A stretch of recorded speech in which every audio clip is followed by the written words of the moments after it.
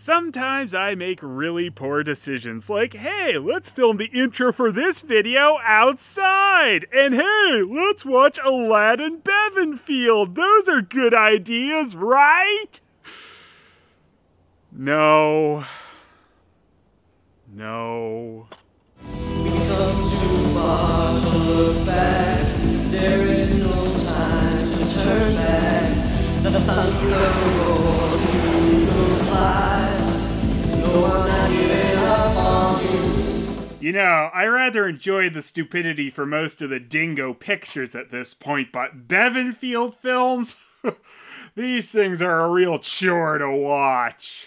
Bevanfield Films is where all joy in the universe goes to die, and their take on Aladdin is pretty much an endurance test. This thing is an hour and 14 minutes, and it barely has enough material within it to cover a 40-minute film. Hell, I bet you could cut this thing down to about 20 minutes, and the only thing lost would be pointless, dry conversation. Because that's the majority of this movie. People very dryly discussing things of very little worth. Hell, something magical will happen before these morons, and they'll start discussing how well the grass grows this time of year. We have both Kate O'Mara and Jason Connery returning to voice a couple of wretched characters in this one, with Jason Connery as the Vizier and Kate O'Mara as Madam Roly-Poly. No relation to Roly-Poly BB-8. Well, there might be some. You may notice that both these characters sort of look like old Monsieur Rodin from their Beauty and the Beast. Apparently disgusting Weasley-like characters was just Bevanfield's jam. No Christopher Lee this time, instead it's Derek Jacobi who's been forced to drain all emotion from his voice to play the Magician, aka Jafar.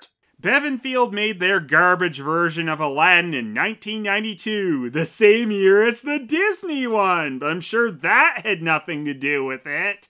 Anyway, to start off, we are shown an extended shot of some really doofy animation loops. My favorite of which seems to be featuring a woman trying to strangle a pot. But that's just how life goes in a town in Morocco. Where everyone moves most naturally and is very white.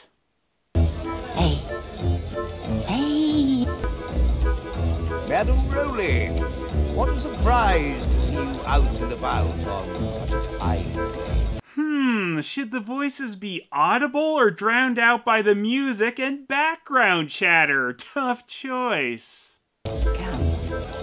I have something to show you. Wonderful. It's already almost impossible to hear anyone in the scene, and she decides to whisper most of her dialogue. Lead and I shall follow. And of course, Bevanfield's gonna be adding their awkward pauses in lines to make their characters either sound drunk or broken. What is it that you wish me to see? Have you turned the Sultan into an ant, as you said you would? Have you stolen his jewels? Why did that make her angry? Why are they dragging this out instead of Jafar following her into her place like he said he would already? Well, we gotta drag this out to an hour and 14 minutes somehow. Stunning animation! Bevanfield's really showing off here. I just got a whiff of this movie. It stinks.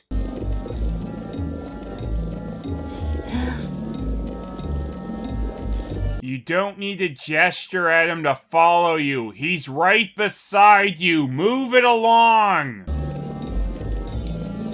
Is this it?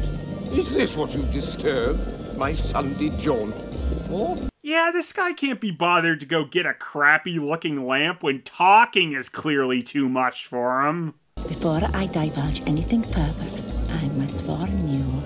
I require payment. Continue.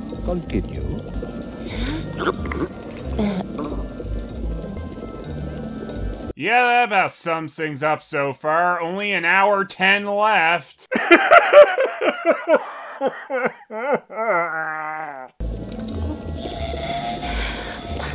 Was that insect screaming?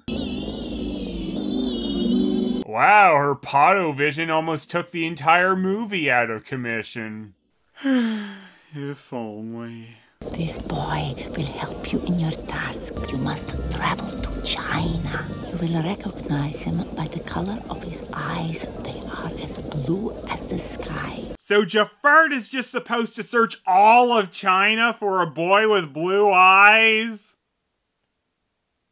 Take this ring. It's green like my rings, just kidding, it's red like yours. After some more barely audible whispering, Jafar sets off for the one sure place to find a boy with blue eyes in China, a marketplace. So like some versions of Aladdin, this one primarily takes place in China instead of an Arabian or Persian setting. And Bevanfield made Aladdin a very British Chinese man. Bevanfield also keeps some of the very inconsistent things about having this story set in China, like there still being a sultan rather than an emperor. So it doesn't make a lot of sense, but it's like the original tale, so it's good. Oh look, Aladdin and a stupid monkey. Wonder what inspired them to do a scene like this. But this time the monkey is not Aladdin's buddy and sets up this riff-raff street rat for the biggest orange theft a marketplace in China has ever seen. Why? Lord, you're staring my oranges. I'm so cross about my oranges, I thought about trying to be audible, but it's not worth it.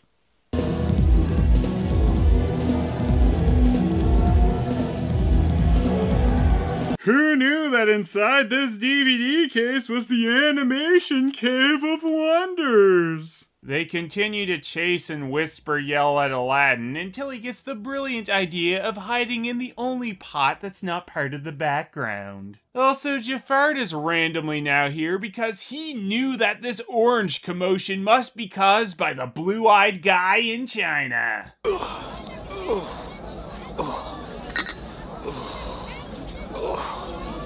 What was that? Man, these pots suck. No wonder that woman at the beginning was so angry with them. Look, there he is. This sounds like people having to record in their parents' house to have to keep their voices down. Well, the poorly animated chase is back on, so Aladdin ducks into the public baths. A point that is apparently so important for us to know that the sign had to briefly turn into English on us. Because, you know, we'd never get where this was had they not translated that for us.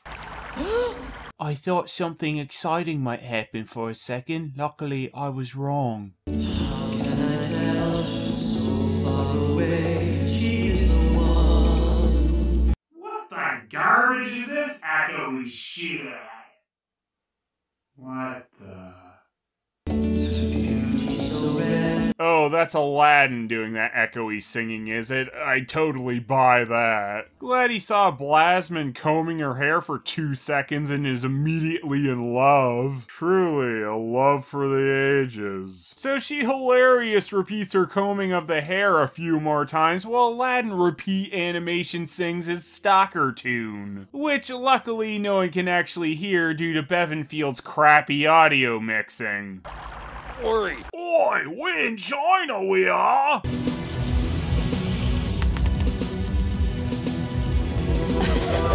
Oh, that's what knockoff Jasmine was laughing about during Aladdin's song. Something from the future. Guess she just exists outside of time. Oh, cool. This crap animation again. I really missed that. Jafar then makes his big entrance and summons the ring genie. Can't touch this. You know what? Maybe this guy is the true origin of the fake Sinbad genie movie Shazam. Anyway, the usual happens here with Jafar pretending to be Aladdin's uncle so that he'll go lamp fetching for him. You don't look like my father. And you don't look very Chinese. Oh geez, what the hell are these proportions here? Jafar's head is like the size of Aladdin's torso. And he could crush Aladdin's head with his hand. dog. He's already a monster. What does he need the stupid lamp for? Mum, look who I've met. It's Dad's long-lost brother, Uncle Sumo. Uncle Sumo? Was that just the first thing that popped into his head? Good plan, Jafart. We then learn the shocking truth about Aladdin's mother. She has 4 eyebrows. Sometimes anyway. Other times they blink in and out of existence, or she doesn't have any at all. And I know how much a lot of you all loved how inconsistent Bevanfield was with how many fingers people had in their Beauty and the Beast, but I gotta point out how ugly most of the 3-fingered hands in this one are. They just look like E.T. hands a lot of the time. You can flip me off with your gross finger all you want, Ring Genie, it's true. I must say you don't look very much like my dear departed husband. Well, it's hard for anyone to resemble such a fine, detailed face like that. Though Jafart does seem to be turning into a demented knockoff Muppet, so he's getting closer. I love that he gives a cartoonish overreaction usually reserved for a horny character to a tree. Madam Dim Sum better not leave him alone with it. May I take a closer look? Ooh. The roots are healthy. Or maybe she should just leave him alone with the tree. Uh-oh, Aladdin's mother is plotting something stupid, no doubt. It's a rather ugly tree. Oh, but you fail to see its inner beauty. Okay, I don't care what you do with the stupid tree anymore. Just stop talking about it! Ah, how are we today? I'm turning into a cat. Oh, wow. They left legless Dim Sum plainly just floating in on screen. Bevanfield, you are the worst. Is Aladdin around? Well, actually, I sent him off so that we might have more time to talk.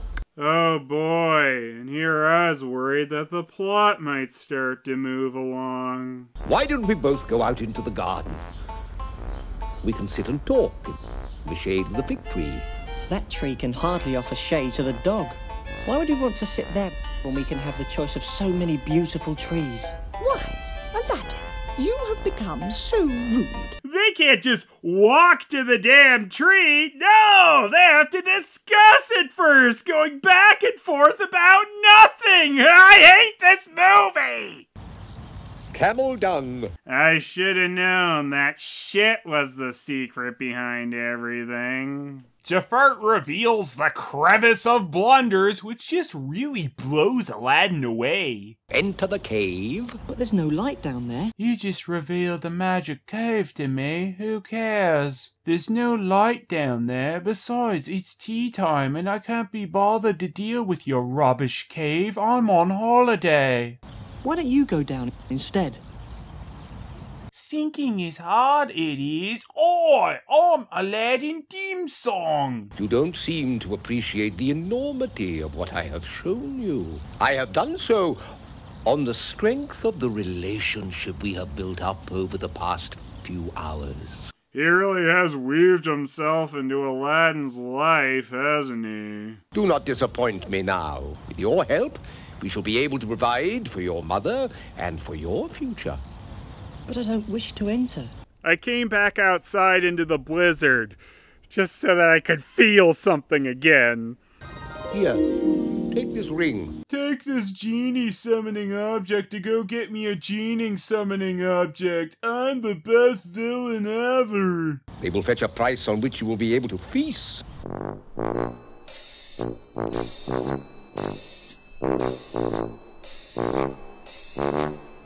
After discussing it back and forth for another few years, Aladdin finally goes down into the damn crevice to get the lamp and some jewels. Can you imagine if in the Disney one, when Jafar takes Aladdin to the Cave of Wonders, Aladdin just grinded the plot to a halt by complaining about how he didn't really feel like going in there because it was cold and had to be convinced for minutes to continue the plot? I wish I could say that's what this movie was like, but that would imply excitement started at some point and was halted, when here it never starts.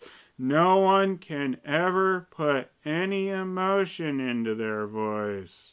Uncle, are you sure I should be safe down here? Look, he's still complaining about it. Just get going, you ugly three-long-fingered-handed freak. Hello? I've come for the lamp. Do you know where it is? Can you lead me to where it might be? Now he's dully asking snakes if they can just take him to the lamp. Really makes the most of its runtime, this movie. Aladdin then rubs his freak hands together, accidentally releasing MC Genie. Stop! Genie time! Hi, I'm Ring Genie Jordan. Oh, my apologies. It's Ring Genie Jordan. Prepare for excitement. Where did you come from? A magically appearing person. I'm ever so slightly befuddled, I am. My shades are too dark for this. Having the ring genie in the story really kind of takes away from the wonder of finding the genie in the lamp, doesn't it?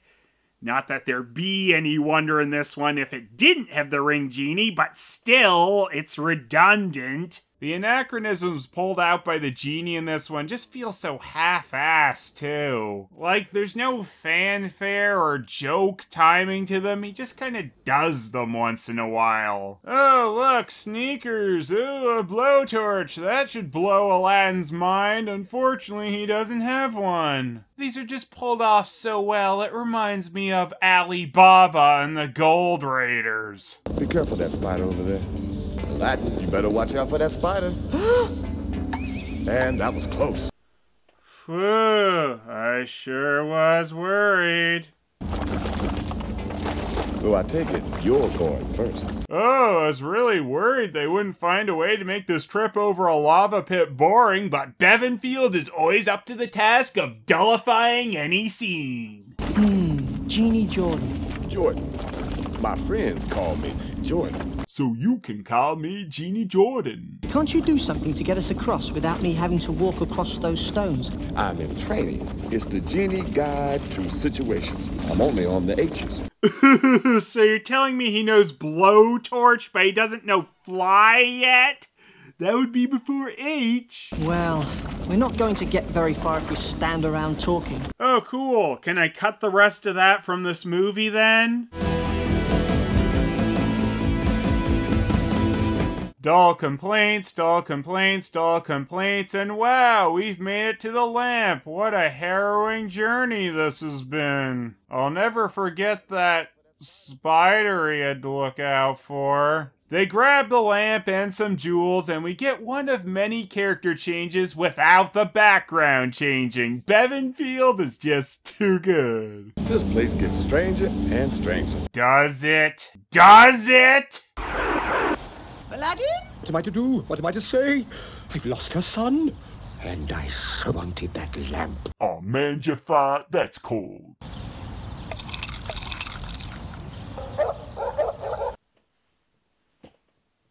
Oh man, my trainers are getting wet, and I just bought these last week. It's really funny him saying he bought this, 'cause he didn't. Good jokes. Jordan, how are we going to get out? Was the direction, hey, the cave you're in is filling with water, so can you give us a line read like it's the most boring thing you've ever seen? They float over to a spot where the water has just magically completely disappeared, giving us another good moment of who gives a shit tension. Then we are treated to a new monstrosity. What joy. Ma'am, please remind me not to ever visit this place again. Yes, I don't want to visit this place ever again either. What a pleasure it is to meet you. I wish I could say the same, but my head would probably explode from withholding that much truth. Anyway, after talking for a short eternity and forgetting to change the background again, the eagle says, What a pleasure it is to meet you. Didn't he already say that? Why can't this movie just move a scene along? It's defying you to watch it at this point. There's Aladdin. Yeah. Glad to meet you finally. You know, if The Shining happened to me right now and I just froze, that would be preferable to finishing this movie. Several years later, the stupid bird flies its ass out, which magically makes Aladdin and Ring Genie Jordan able to climb out. Come on, Jordan. Oh yeah, we wouldn't want to hold things up in this movie, now would we? I never spent enough time with him explaining his homework, talking to him about life. Oh, Aladdin, look at yourself. Is this the state in which you run away? I didn't edit that, by the way. Dim Sung is crying about Aladdin supposedly dying, then without pause, she's complaining at him. It's the one moment in the movie that they move quickly, and it makes no sense. What is this? Oh, it's a jewel! Maybe we can be rich enough to change the background around here. Mom, this is a ring genie, it is. Boring! After several cleaning up discussions, Aladdin goes and rubs one out. But instead of getting any pleasure from it, instead all that pops out is the stupid lamp genie, Mr. Schitzel-Pitlick. I am the genie of the lamp. Wow, a genie. That's really exciting. Right, Ring Genie? Your desires are mine to provide. Your wishes mine to grant. Yep, that's pretty much what I was doing when watching this dull turd. I do wish people wouldn't call unless they want something. Dude, even I don't think this is funny. Anyway, they talk about nothing and make mild complaints about things for a while. Notice a pattern with this movie yet? Oh, look at the state of the lamp. I don't know. They certainly don't make lamps where they used to. I was kind of hoping you'd be earlier. I've been trying to organize my retirement now for quite a while. I'll organize your retirement for you! What do you think? He says he'll do anything I bid him. Aladdin, who are you talking about, Jordan? No, the lamp genie, there. She can't hear me or see me.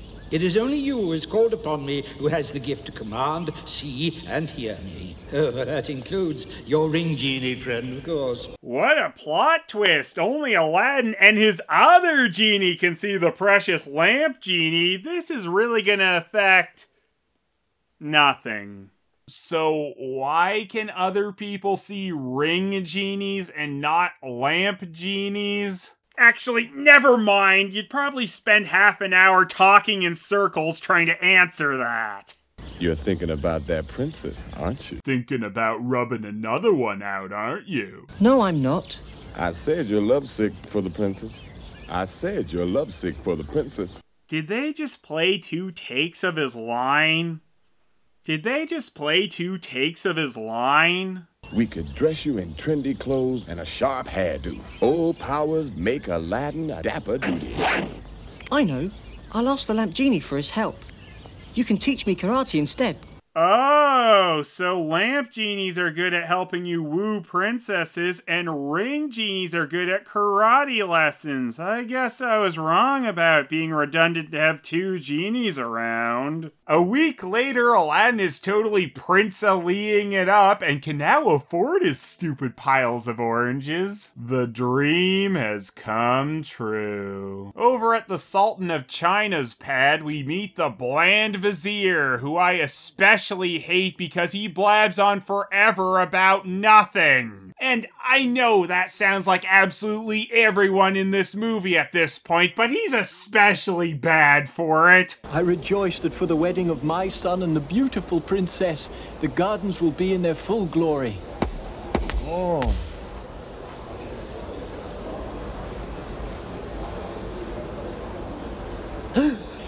Yes, and it should be a good year for the roses, they say.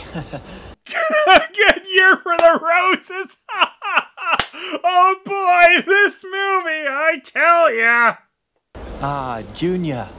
I didn't see you over there. Come tell us how your training with the great wise men is progressing. Whoa, Daddy. Dad, son. It's Dad, remember? We agreed you'd start calling me Dad. Stay out of Riverdale. The Vizier guy gets cat eyes a bunch of times during this scene, which just kind of makes me think of him as a human Meowth. I mean, if he got run over by the Mew truck a few dozen times beforehand. Yeah, thanks for the sum up of the movie so far. So Sultan, how do you wish to conduct today's public consultation? Or perhaps you'd like to come down with the wise men and see how they're getting along? Oh, Vizier, you know how these events bore me so. But the public expects you to attend the chambers. Oh, now they're talking about chamber meetings. This movie has got it all. You know that I'd be much better than my father at this job. Now, Princess Lily, you know that's not true. No one could do a better job of not dying from boredom of having to listen to the bland Vizier talk in circles about nothing for hours. Oh, Phelous, you know that's not true. Madame Dim Sum had a gift. The gift I bring.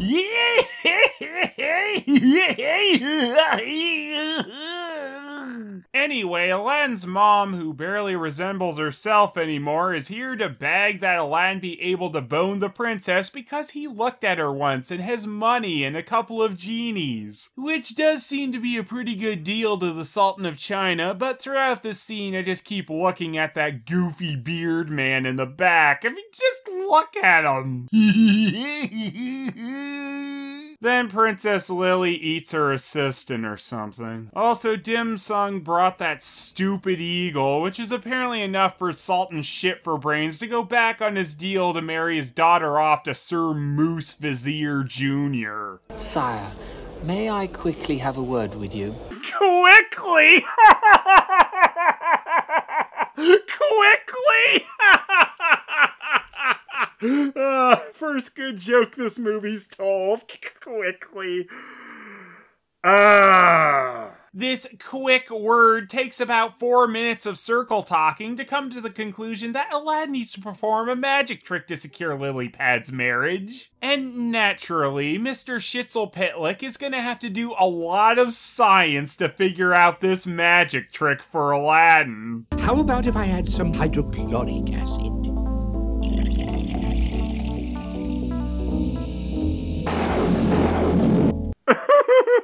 That sure was worth it. Why is a magic genie doing science? He was an average genie, but he was a brilliant scientist. Science Genie eventually figures out how to blow a rainbow out his ass, which is exactly the same rainbow effect that shot out of the Beast's fountain for some reason in Beauty and the Beast. It is better here though, because silly Beard Man is watching, and if Aladdin Dim Sum can impress him, he's good enough to marry Lilypad. I can't wait to see if those two actually like each other, considering they have not shared one single line of dialogue yet. Jafar has reappeared now and tries to get the lamp back, and hilarity ensues.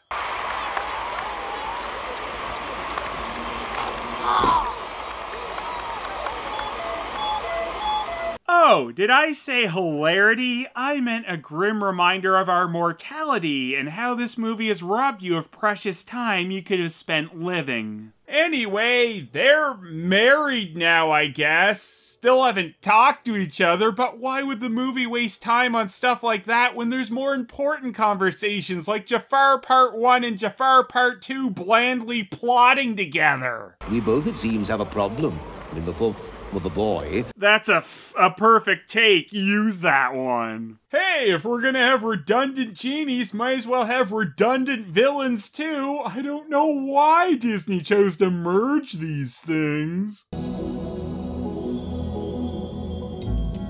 What, they draw the lamp with a ruler there? It's nice of Bevanfield to give some first graders a chance to work on this. I do hope Aladdin is safe. I do hope I get to know who he actually is soon, too. Anyway, the Jafar brothers' big plan was for Jafar 1 to juggle some lamps, then Jafar 2 and his son just to grab the lamp, which is sitting out in the open because Aladdin is an idiot.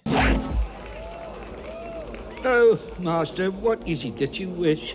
I want you to transport Princess Lily and this palace to my beloved home, Red Mountain. So you'd think maybe there'd be a slight hesitation, but the genie would have to grant the wish. However, this is Aladdin Bevanfield. So they spend 2 minutes discussing the wish and how Schitzelpitlick thinks it's a bad spot to move the palace before he actually does it. Meanwhile, karate lessons with Giant Jordan Head. He's a great teacher. Look at him sitting there. A few hours later, Aladdin realizes that his palace has disappeared. This is the evil doing of Erasmus. I must confess, it was I who mistakenly told him about the lamp and where to find it. Accidentally, you purposely called him over to whisper at him about it. Also, why and how are you here? You just take a quick jaunt over from Morocco to see what's up? Magic timing old Bat then gives Aladdin a picture of a triangle on a mountain, which obviously tells Aladdin exactly where they are. And he's off to go save Lily. Oh, just kidding. China Sultan and Bland Vizier Circle Jerker are here to talk about nothing for 2.5 minutes before he can go. Jordan, you know I've been thinking a lot recently. Thinking a lot. That's a good one, Aladdin. This is the first time in the past few months that I've had to think about not using magic to sort things out. What, is this some sort of BS moral choice for Aladdin? He doesn't want to use magic anymore? Magic was good enough to help him get rich, his wife, and his palace, but now using it would be overkill. I swear this boy has led us on a wild goose chase. I almost forgot the word goose in the middle of it. Do we really need Bland Vizier following Aladdin? Can't he just die already? I'm dying. Wow, Dad, you're dead. I miss how boring you were. Oh, and apparently Jafar is dumber than we thought, as he has literally placed the palace he stole on top of a mountain where it's not structurally sound and is cracking and falling apart. But that's okay because he's making a soup that acts like a meal and he's really happy about it. Oh wait, no, he's scared of it. Okay, back to happy. I knew it. I just knew it. These kind of people just won't leave you alone. I'm overjoyed Aladdin is coming, I guess. What are we going to do? What are we going to do? Let me try some magic. I think we might be better off if we think of an alternative for a while. Let me give it a try. I command you now to make us free. Let me try it again. No, please, Jordan. We should think of an alternative. This movie is almost over, and it still feels like this will never end! So the alternative to magic is the magic talking eagle, who grows in size quite a damn bit to fit both Aladdin and Jordan on him. We've come too far to look back.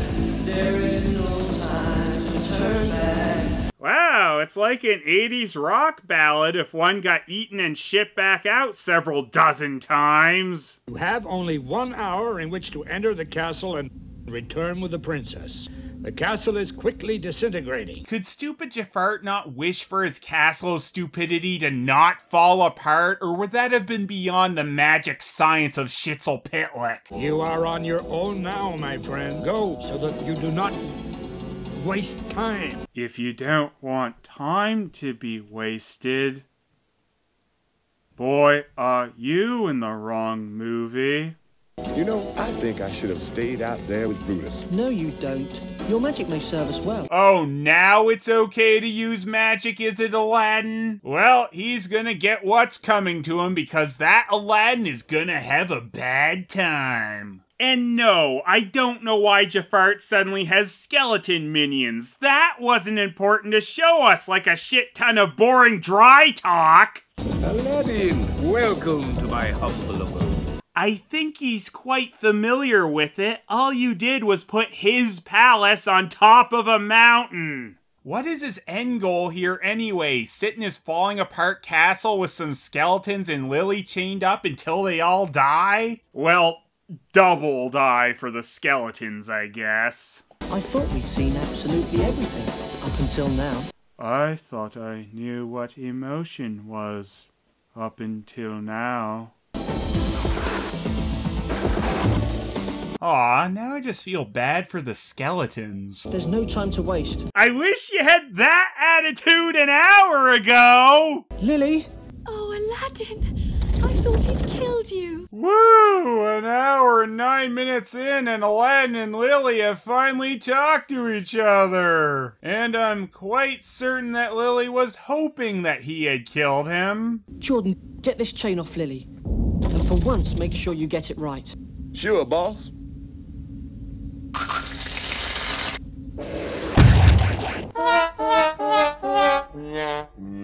Oops, probably should have thought of an alternative. Why, you should be dead. I was hoping this palace would have fallen apart and I'd be dead too. I just want us all dead. Me too.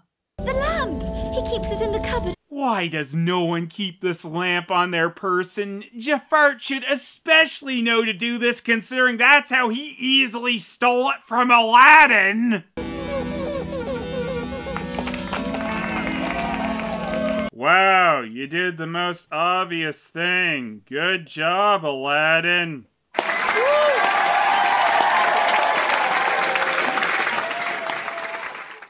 About time. I'd say end this misery. For bringing back Princess Lily safe and unharmed. I sentence you to death. Would anyone like to have their fortunes read? This movie, it's just too funny. Such wondrous comedic timing. Every time it slowed down to the point that I think I'm dead, they hit me with a joke and I realize it's true. I am dead. One last real zinger before watching paint dry the movie ends. The lamp genie has retired and Jafar has to service him inside the lamp. The only use and way I could ever see a kid watching this movie is as a punishment. Hey, you've been really bad today, so you have to watch Aladdin Bevanfield. This movie's just so slow and painful, and the fact that Bevanfield movies get some names in their voice casts and make them deliver everything like it's a world where emotion is yet to be discovered, it's just sad. The most interesting thing this movie does is to show the Aladdin story primarily taking place in China, but it's not worth putting yourself through a movie that feels like it takes about 4 times as long as it actually is just for that. Now I have Bland Vizier Rodin here, or whoever he is, to answer a few questions about the production of Bevanfield's Aladdin. Now, Bland Vizier, I've got a shotgun.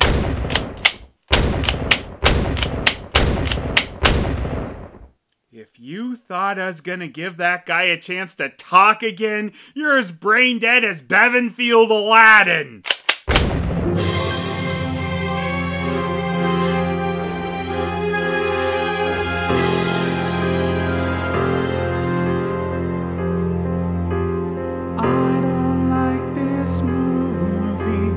Doesn't seem too friendly.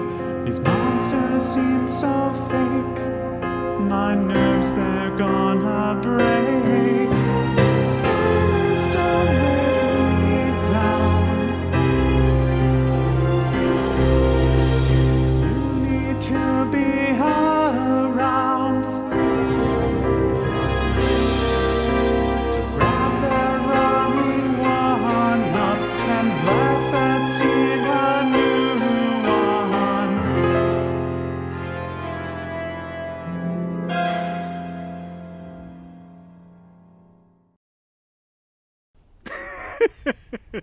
I hate you, Aladdin Bevanfield. Just end!